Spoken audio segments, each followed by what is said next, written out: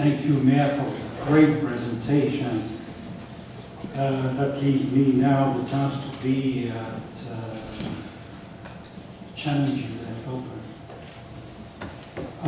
I'd like to thank Lacan College for its invitation, its board, its committees that gave the opportunity to include this lecture within the 60 public events of the year, and including into the calendar of Barnard. And they gave me so this opportunity to address this daunting title, Psychoanalysis and Our Time, in more or less than an academic hour.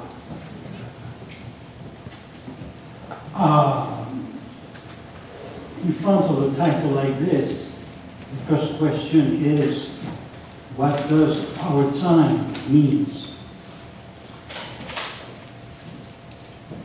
Maybe the fact that I'm addressing this public in Barnard College is one of the elements of the answer itself. Because if I follow what President of Barnard said, is Deborah Spar, she stated that she had the chance to preside the destiny of an extraordinary generation of young women grappling with new ideals about feminism and new views of women's power and leadership. Unlike their mothers and grandmothers, this generation is accustomed to a world defined by choice. The choice of reproduction, the choice of gender identity, the choice of educational options and careers. That's, without doubt, one element, one crucial element of what our time means. We will live in a world in which new leaders will be made out of this generation of young women. And that will change in a new way the relationship between men and women, and all the gender prerequisites that were supposed to be in the routine, in the tradition, and would we move deeper.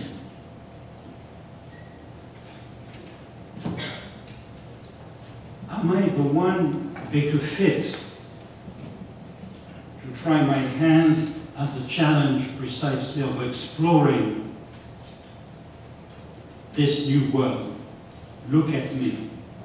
I'm a white male, over 60, French, ex-president of an international association. All this in New York, it's difficult to assume if one remembers what happened to one of our ex-presidents of the International Monetary Fund. That's why for tonight, at least, I didn't put a tie on.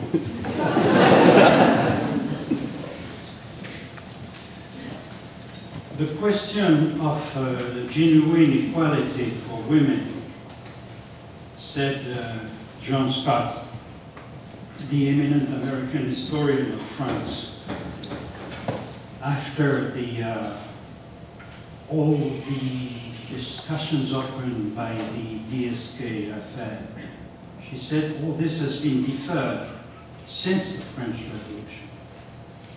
And now we have a new debate that opened, but at the same time, we must say that the other kind of Strauss-Kahn fatigue in the French and American media that makes this perhaps a little behind us. At least I'm quite happy with that.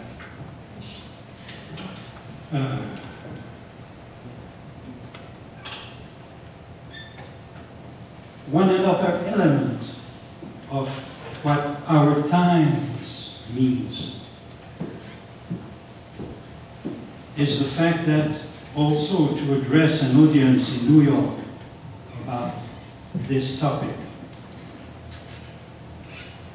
is one element of the answer also.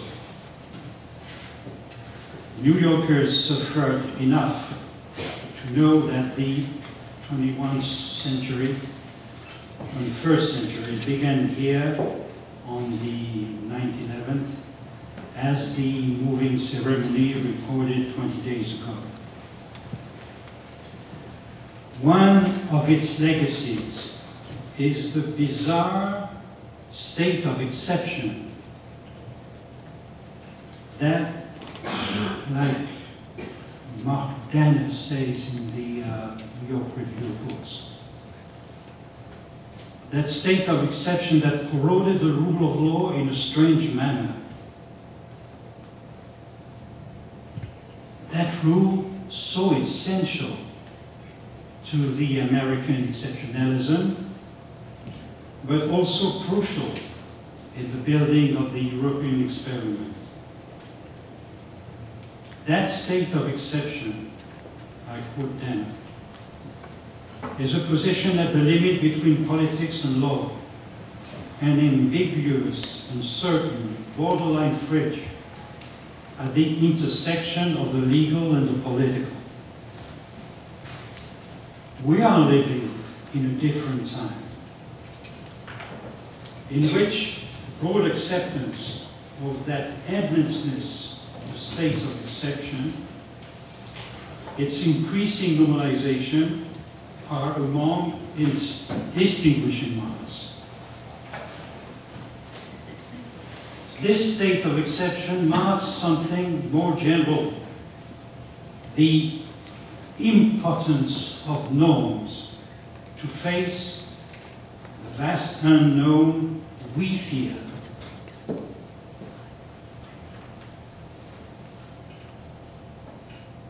The American exceptionalism makes it clearer here than anywhere that modern democracies have entered a twilight world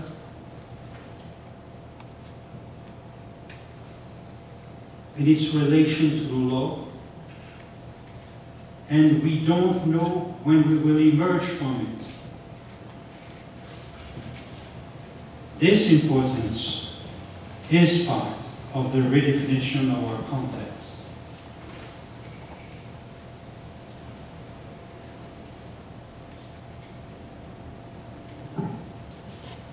The confidence we had in established fictions is teetering. We have now a whole array of fictions that govern our world that we cannot believe in. Especially these two big fictions that are named dollar and euro, always on the brink of collapse. More for the euro.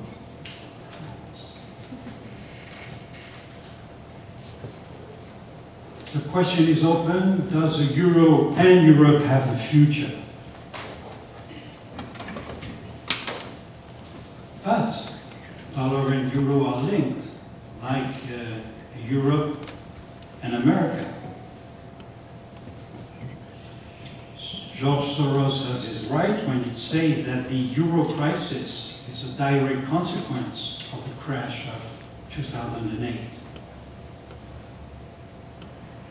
When Lehman Brothers founded, the entire financial system began to collapse and had to be put in artificial life support. We are paying for it.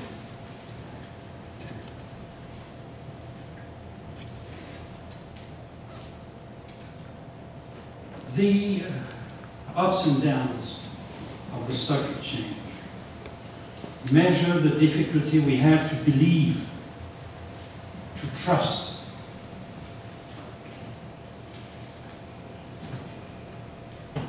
And now, the crispation of politics in which the two sides, whether in Europe or the States, accuse themselves of class warfare. Or in Europe, like the Economist said, it's fair ground for hunting the rich. We are closing the era opened in 1989 with the fall of the Berlin Wall that led to Fukuyama's well-known illusions, announcing the end of history. The gates of the temple of history are reopened again in a new context, in which no one really seems in charge. Psychoanalysis summarized this state of affair, saying that the belief in the father's figure is waning for good. Something else is needed. And the call for strong feminine leaders appear like a symptom of the disbelief in the old ways. A whole new list of feminine world's leaders appear, iron ladies of all sorts, from the mainstreams to the bizarre. Michelle Obama, Nancy Pelosi, Angela Merkel, Martine Aubry, Michel Bachmann.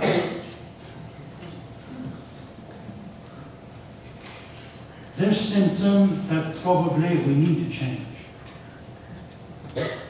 We will believe it. Will it be sufficient? Will it be the right sleight of hand to bring back confidence? Nobody really seems to know, and the long-awaited concept that will bring back and restore confidence is running into the contradiction of the master signifier. There is still nowhere from our situation can be read. That defined our times. But the crisis of the father figure, the supposed to know where we will go from here, is a direct introduction to the paradoxes of the psychoanalytic world. Do we really need to have a someone in charge? Do we really need this fiction? Maybe the question of the functional belief, and the idea of being in charge have to be put to question. At least we could say we have science left. The certainty it gives us. Modern democracy only accepts this proof. But science itself has at its core of its process paradox. Scientific and technical progress rapidly renders the organization of daily life obsolete, and for most of us goes way beyond our capacities of comprehension. As such, we narrowly depend more than ever on others, whereas we are ceaselessly affirming our irreducible individuality and our absolute rights to intellectual autonomy.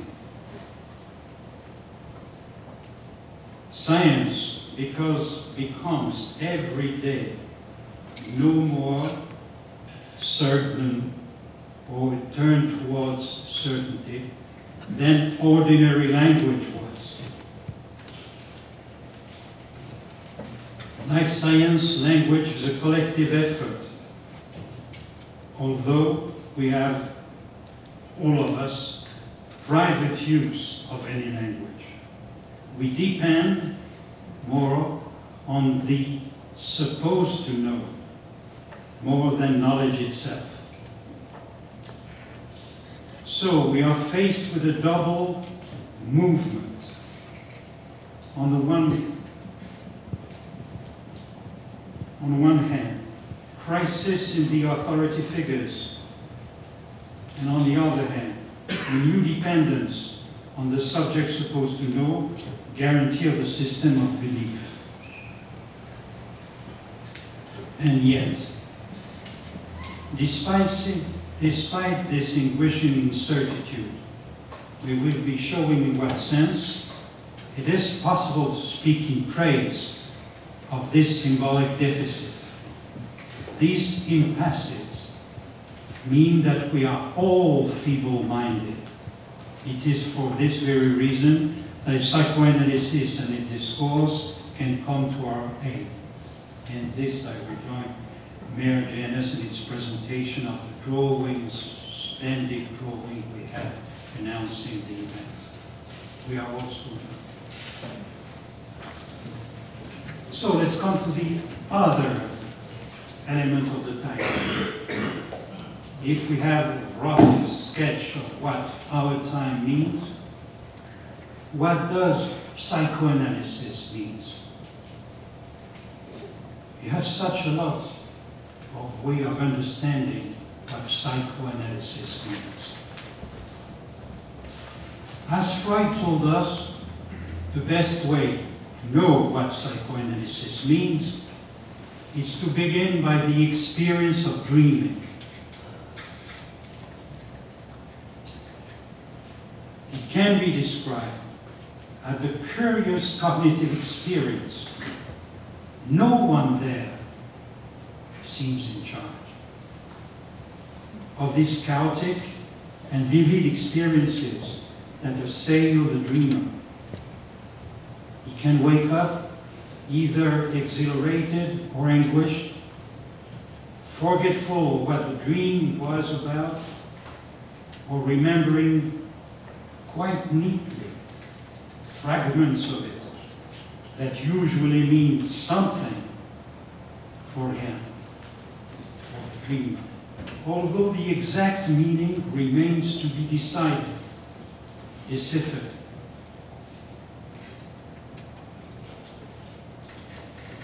We feel that these dreams are ours. That's strange. A recent piece by John Searle, commenting on Antonio Damasio's book on the self, stresses that whatever the cognitive approach, the unconsciousness of the dream introduces us to the paradoxes of conscience. Consciousness comes in degrees, and all range from frantic intensity to just barely being awake. But all of them are degrees within consciousness. There is no such thing as an hybrid form of consciousness.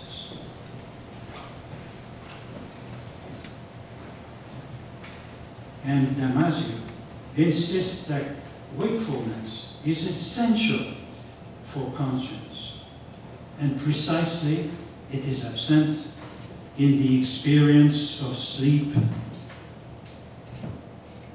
in the deep sleep cycles of REM. In a dream, even the simpler ones, the dreamer, like Freud said, is in all the places.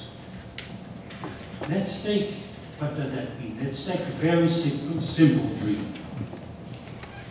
A simple child dream. You forbid one 3-year-old child to eat more strawberry cake. And so he dreams at night. only one word is clear and remains: strawberries. So, yes, it was a delusionary satisfaction of desire. He ate his cake, her cake, during the night. The forbidden fruit has appeared. But at the same time, why did the dreamer choose precisely this forbidden, this magic fruit, and not another one? That brings us back to what happened in Paradise Lost and Eve. At the same time, the dreamer recognizes its object of satisfaction and the place of the one who forbids it. The dreamer, at the same time, is the one that states the rule and the one that breaks the rule. It's the same when we dream of sexual satisfaction. These satisfactions often break the rules or the norms, whatever they are. But they do more than that. They introduce us to a world beyond representation, any representation. Lacan contrasts the dream of consciousness with the world of the dream itself. In the dream, however vivid the perceptions may be, or even on account of the intensity of their distortion, we can say that the dreamer is in all places at once. But at the same time, even the dreamer can say in the dream, this is only a dream. At intuition moments, the dreamer can withdraw from the dream, or dream a little bit further, saying to itself, it's only a dream. But that never implies that the dreamer could say, after all, I am the dream's consciousness. It's a dream does not imply this consequence.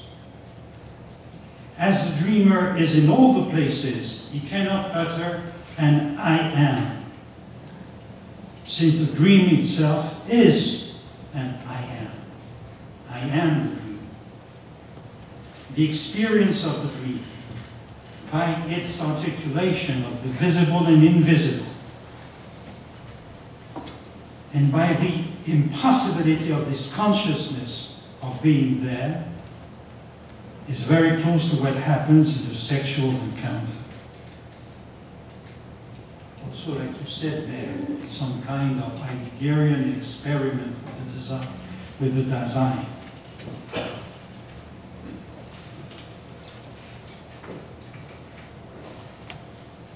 Lacan even said once, in this overture of the Wedekind's Spring Awakening, that boys wouldn't have any kind of relation with girls if they didn't have their dream to guide them.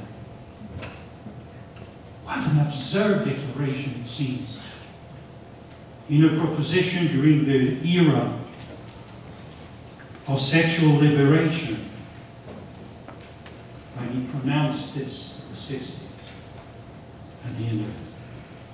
And now, today, in the era of hypermodernity, where a little boy watched pornographic film from the age of 12 on, and have access to all the information, nevertheless, whatever the degrees of democratization of pornography, of putting women's bodies in all possible positions and garments at the general disposal of the populations, this does not correspond with the experience of sexuality. If it weren't for the dream, there would be no way of placing the two sexes in relation, in abolishing the distance between perception and the dreamer. The dream introduces a world where a possible mingling of bodies can be approached. In the dream, the mode of articulation between jouissance is invisible and the world of representation takes shape. It marks a passage from the invisible to what is in form, said Lacan. At the same time, precisely something that is not the form of the body. John Updike and Martin Amis, two novelists, approached this. Updike, in its classic, elegant, and precise prose, wanted to describe what the sexual experience was beyond any comedy of rules. He had the ability to convey the nature of erotic experience quite special among modern novelists. Martin Amis said two things about him that I like most. One, that Joyce himself said that certain things are too embarrassing to be written down in black and white. Updike was congenially unembarrassing, and we are the beneficiaries of that. He took the novel to another plane of intimacy. And the second thing he said, commenting about the project of his new novel, The Pregnant Widow, he said, I wanted to write sexual memoirs, but this is impossible. Updike tried it. He went into the bed with precision instruments, something like a Japanese crew of high-definition TV. But even with this, it didn't work.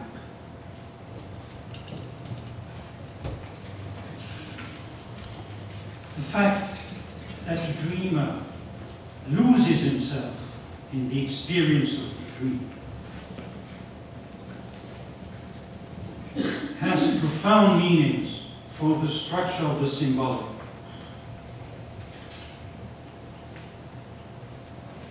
And consequences that are usually bypassed.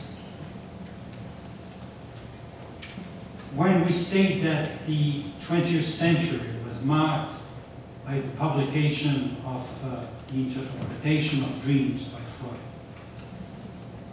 we forget that it was at the same time accompanied by Russell's great forays in logic. Frege, before Russell, just at the end of the 19th century, had allowed for objects as vast as the list of all the lists to be thought through in logical terms.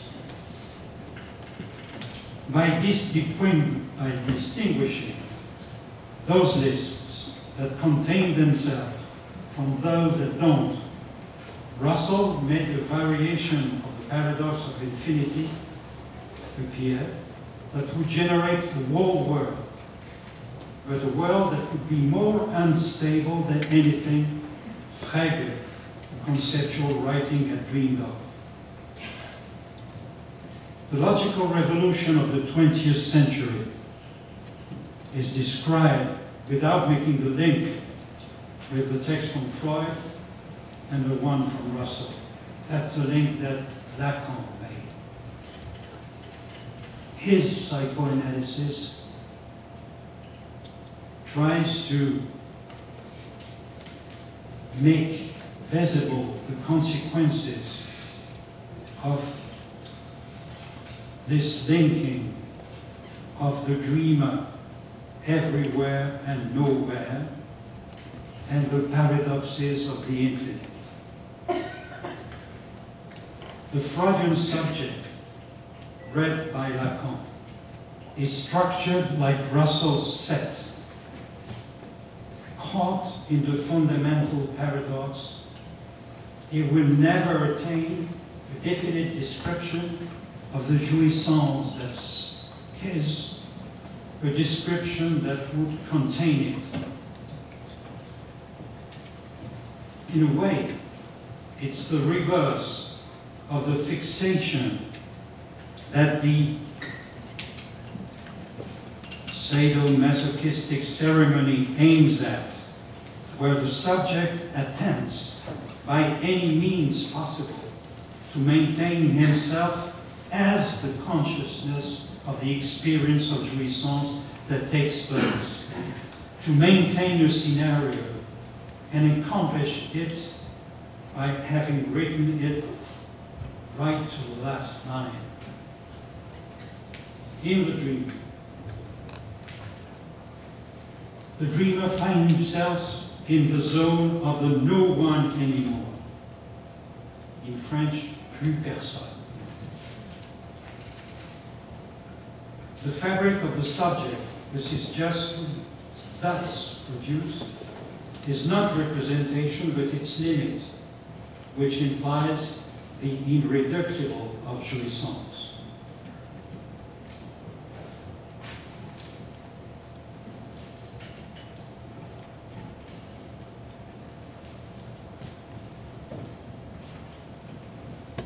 Faced with this consonance between the analytic experience, or as the dream is approached within the analytical discourse, and our civilization with its feeling of plus personne.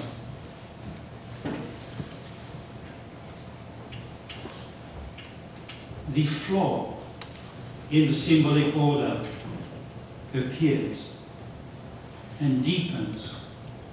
So we have a twofold reaction.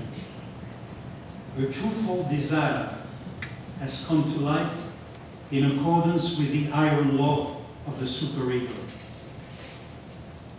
On the one hand, we hear an invasive call for security and its corollary, the installation of a society of surveillance with its crazy panoptics, multiplications of machines and of video objectivation. And on the other, we have the fascination for living like a machine, so as to be delivered from the contradiction of civilization, from semblant. We have an implacable logic that takes us from Georges Bataille acéphale to the neuronal man dreamed of by neuroscience, or by some users of neuroscience. The consequence of this liberation from the relation to the other and its semblant is that the role and the place of the principle of authority in general is undermined, especially in the treatment, in psychoanalysis. We cannot get out of it by increased order, nor by means of pompous semblant. How can psychoanalysis experience can deal with the contemporary egalitarianism, with its demands for transparency, with its demands that every step should be explained and precisely defined in any treatment in which the subject is involved. What we can say is precisely that within the analytical discourse, psychoanalysts and psychoanalysants are in a disymmetric position, but on the same side of being conscious.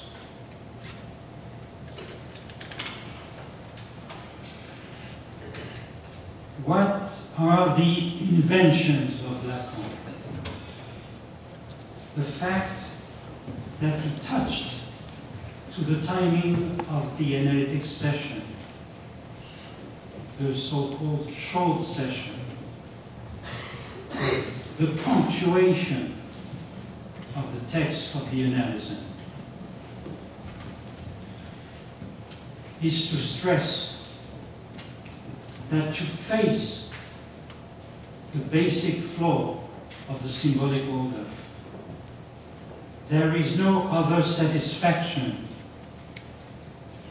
than the inventions of the dream present us.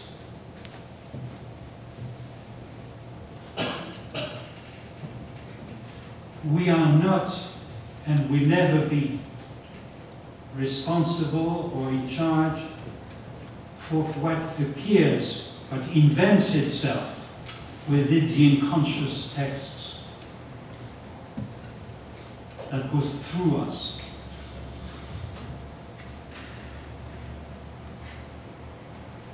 The language is traumatic. It destroys, the language of the unconscious is traumatic. It destroys the illusions of the ego or the illusions of being in charge.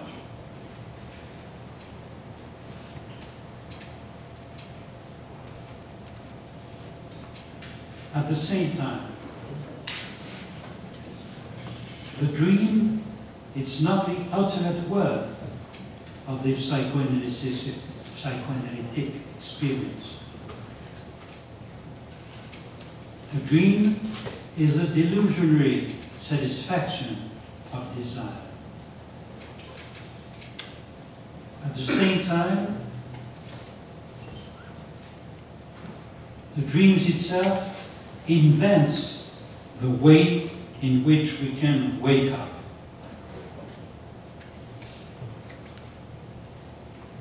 Within the dream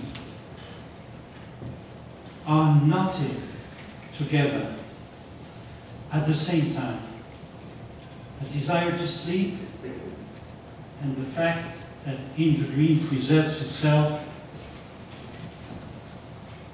a real experience, a new level of intimacy with the traumas that define our most singular experience. The real satisfaction is there.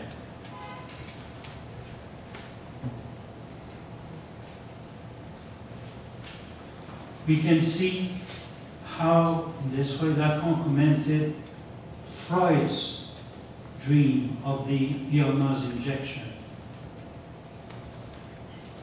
To get out of the labyrinth of its guilt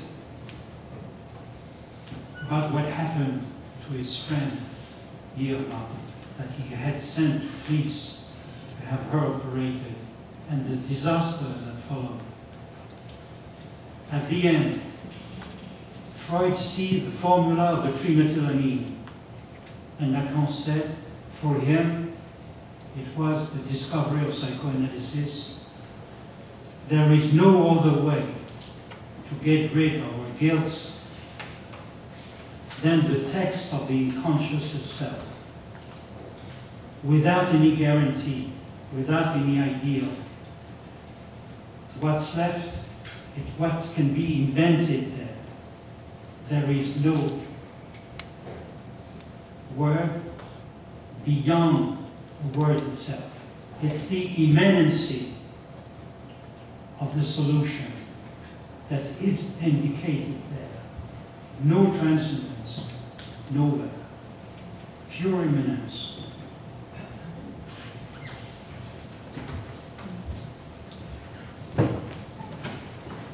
What we want is for the psychoanalysis in our time is an analyst that can occupy this place, not of guiding the subject, but taking the risks of inventing with him according to what's possible in the particular structure of the unconscious of the subject. Calculated risk, of course,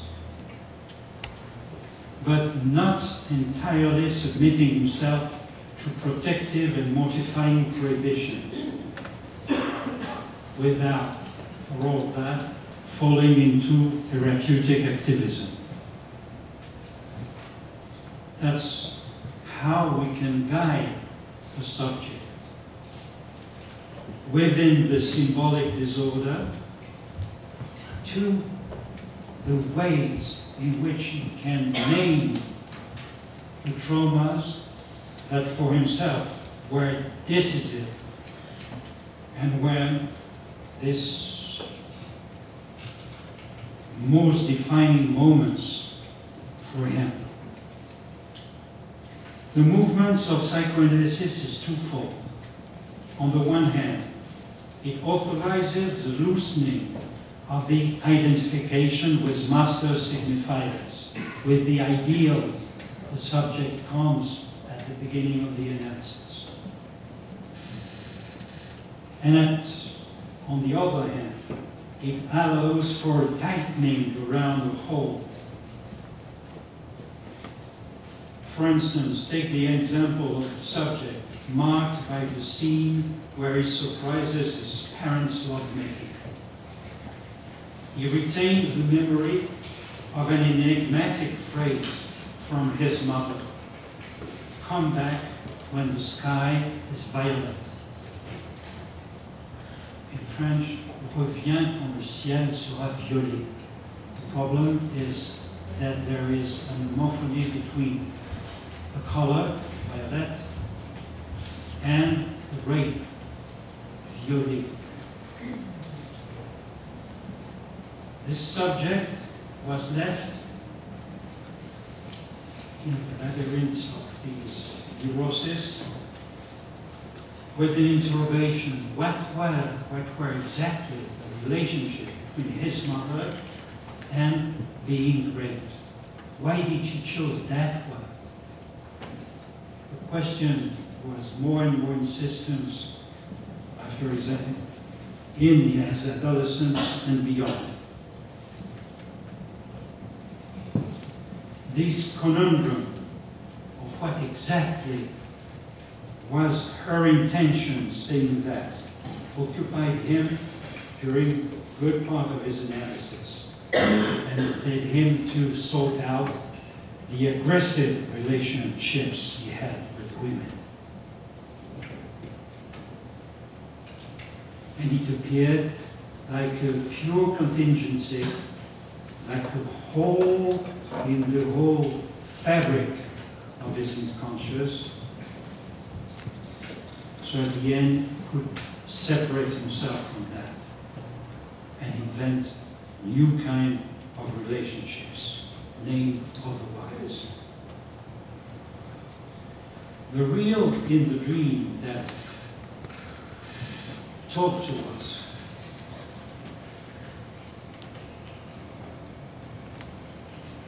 has to be acknowledged by the presence and the intervention of the analysts, of course.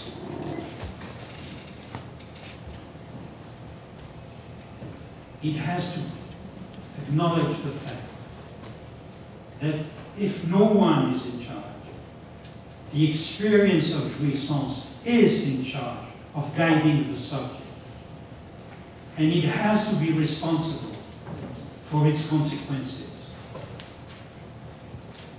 with no prior judgment, only to be responsible for what was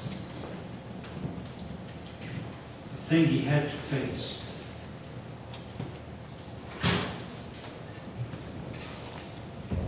That's why the psychoanalytic experience in our times, like before, is critical of all the recognized ideals, of the powers that exist, of those who feel they are in charge.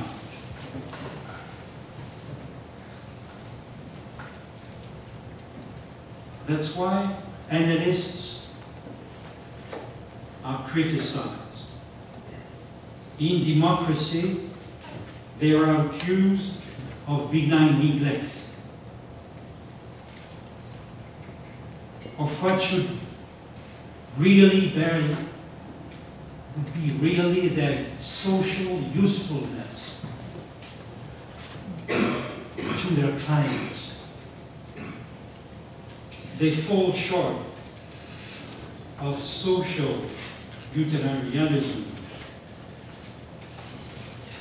It's clear that the jouissance and what's useful oppose themselves. Outside democracies, they can be more directly challenged. With these in the difficulties psychoanalysts have within the Arab world, and at the same time the opportunity they have in this changing world. You remember that Bernard Lewis made himself the champion of the thesis that the Muslim world would never change. Edward Said challenged him, saying that Muslim in the singular is an invention of the Orientalists of the Western world.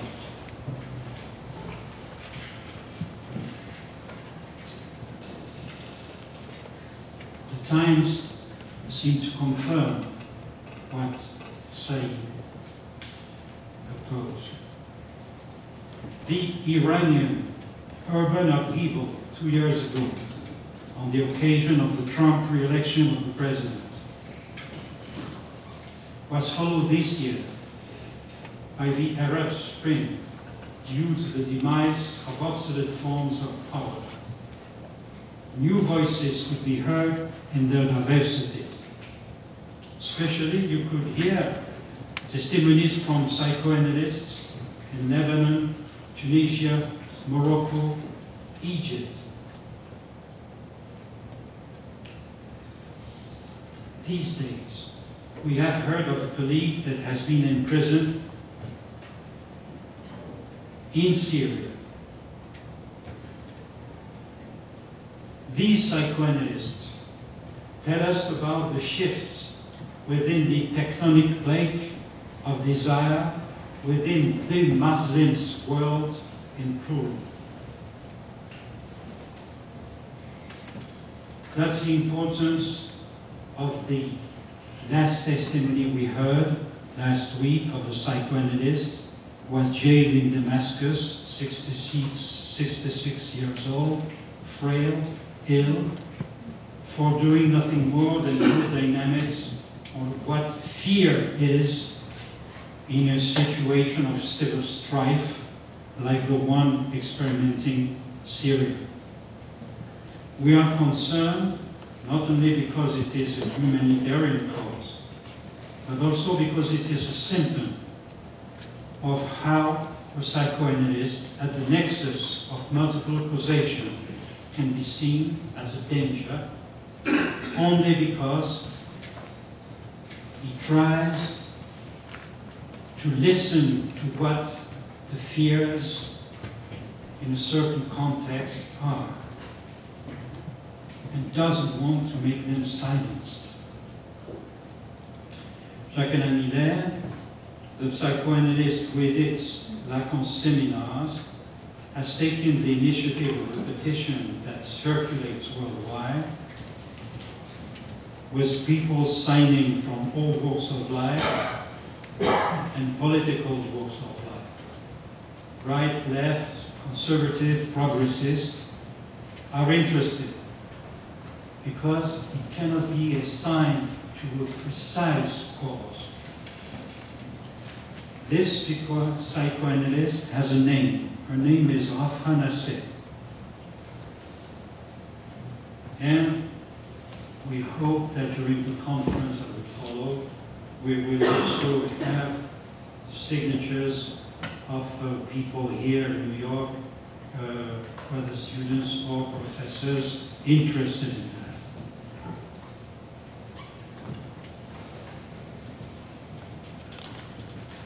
In the US, Judith Butler has already signed, and probably others will, not in the West Coast, but in the East Coast.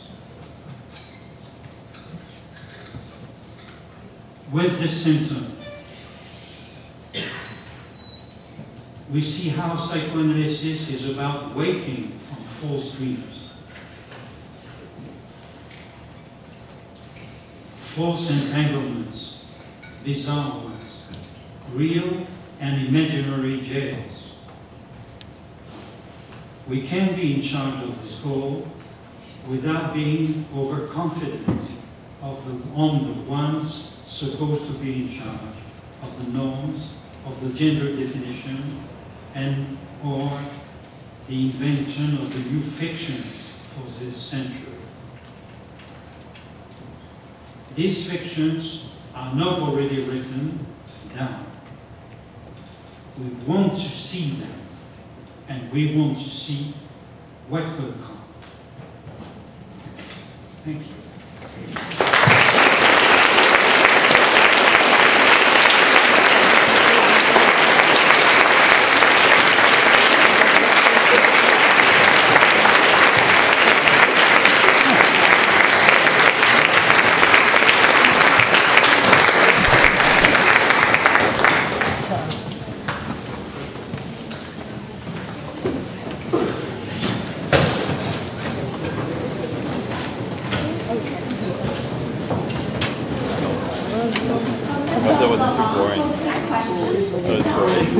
Circulating mics.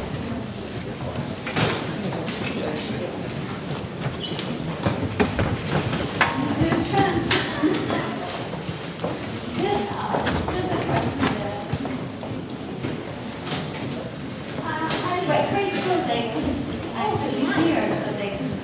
Thank you. Hello. My question has to do with what you are talking about. The beyond of the representation, you are talking about the dream and the experience of sexuality, I would say more so in the orgasm, right? The forgetting about oneself. What is the status of that representation? Because I was listening a little bit as if was related with consciousness, as and then you talk about sadomasochism with this kind of a will to know or will to be conscious of the act. What is the status of the representation if your sons cannot be represented? So that's a question that I would like, if possible, that you elaborate.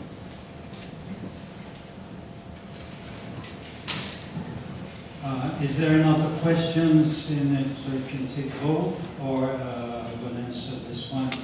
Give the time to prepare some more. There's another one already. Please.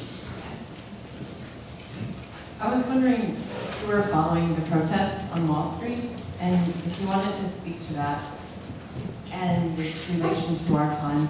These massive protests that have been going on for the last few weeks, protesting the economic situation.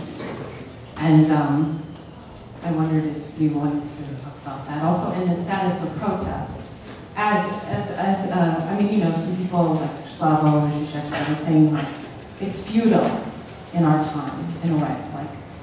Indeed, these protesters on Wall Street, they don't know what they want, but it's just. So I was wondering if you wanted to talk about that. These protests, so you said there are, what exactly where the protests towards They're on Wall Street, and they're basically, they call themselves the 1%, and they're protesting the economic situation in America right now, where 99% of the wealth is held by like this minority. You know, finally, like, we have middle-class people coming out, pilots, postal workers, people who had job security. They're finally coming out and saying this is unacceptable. Finally.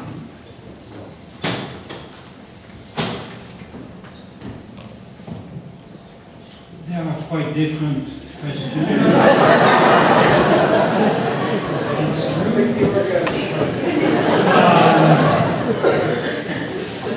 But in a certain way, both directing the same point. You see why? What I said to the first question is not exactly the experience of orgasm I was pointing out to.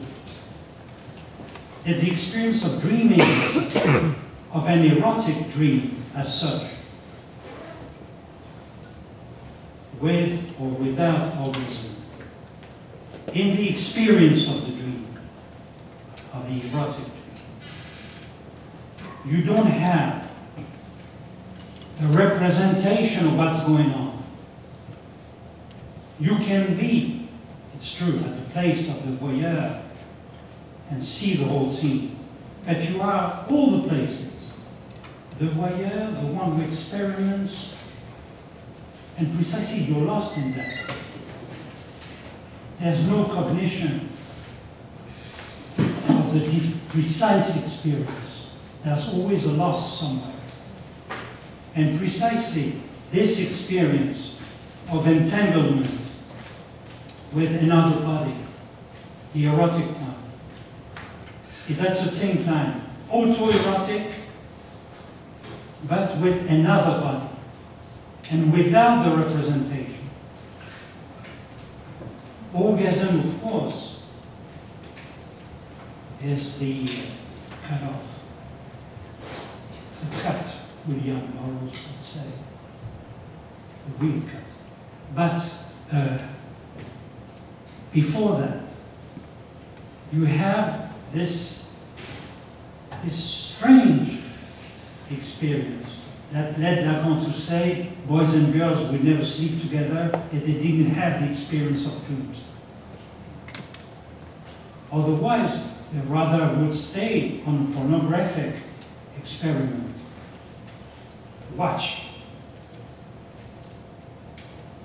There, the experience of it gives us an idea of what the erotic world is beyond any possible representation of it, beyond any form, any shape of the bodies. So in that sense, it's prior to the experience of the orgasm that we can feel this punctuated by orgasm, its dissolution of any agency. So, in a way, orgasm confirms, is prepared by the dream itself, is allowed. The notion that what is exactly a social representation has to do with what dreams are.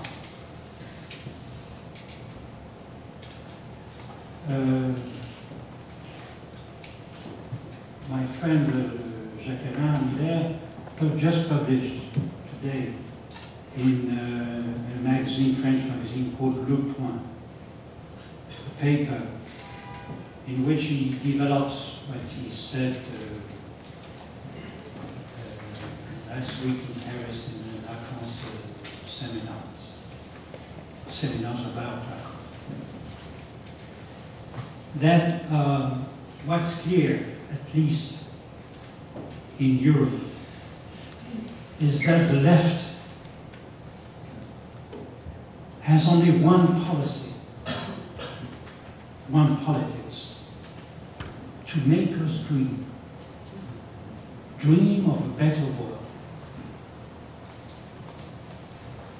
With its acceptance, at least on the French left, with its acceptance of the rule of the market, its hopes of regulations that never arrived,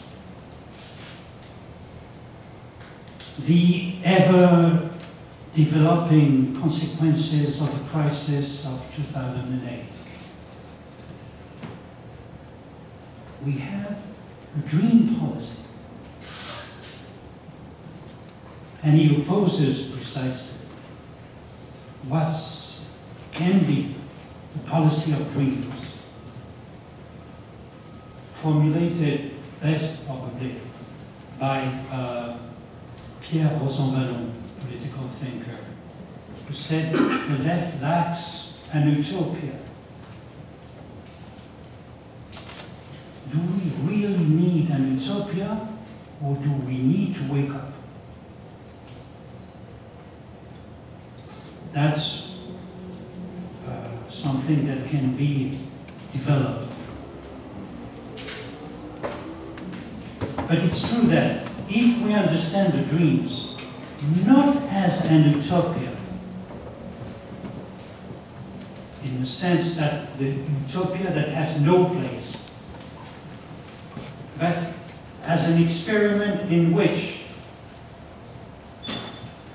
the dreamer is in all the places, and for instance, is not identified with one class, whether middle class, whether the rich, dreaming to be like the rich, and famous, and people.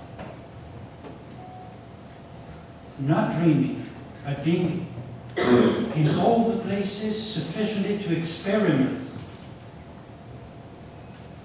That the way to wake up is to make himself hear, to protest. To protest the fact that he doesn't have any confidence in the one that are supposed to be in charge of these utopias. The movement that we see now, whether in the United States or in Europe, the Les Indignés, in France, Indignados, in Castellano. These movements, urban, middle class, educated, which it's true are similar in that way what happened in the Arab Spring. These movements are probably, we have to help to transform these movements in the sign that something new is waking. And probably that routine politics that define the old ways of separating right from left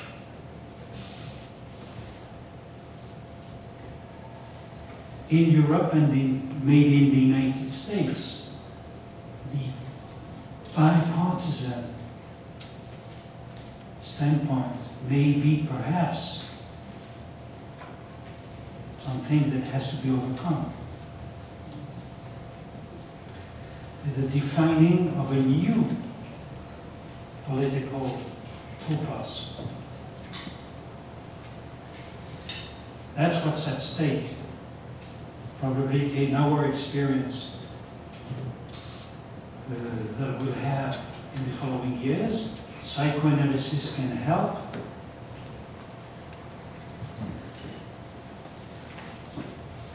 In a way that it will not condone all delusions.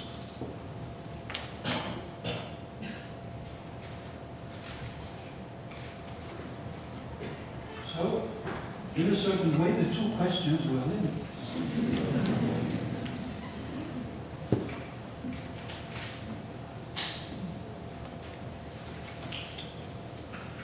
Please.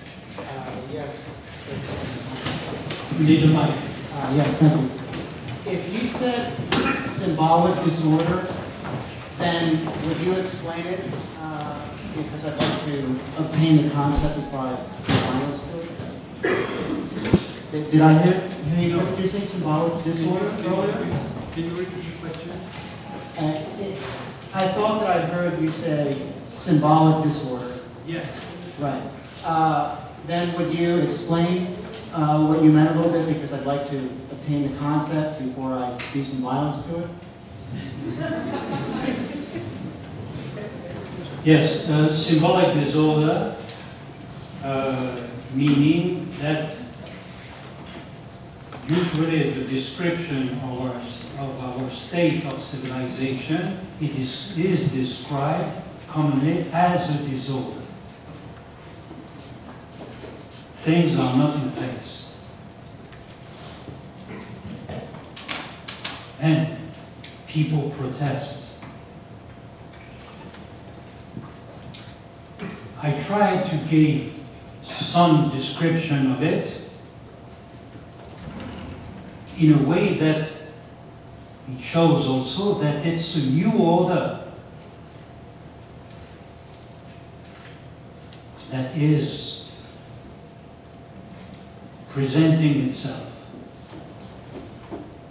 But at the same time, this new order has to include the fact that there is a fundamental flaw in any symbolic possible order.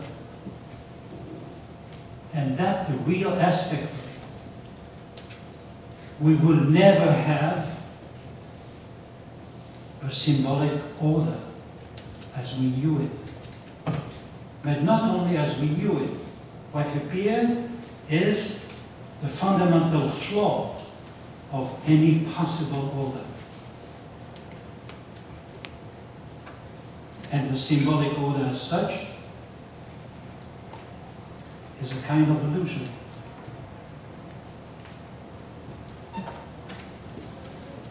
Will that help?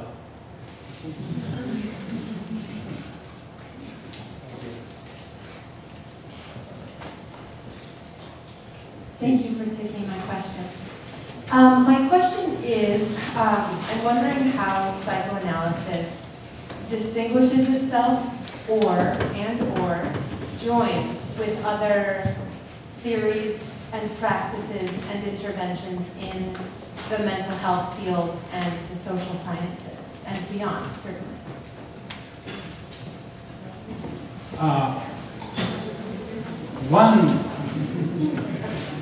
One of the always the questions are always linked. Your question is linked with the one just before. Usually, in the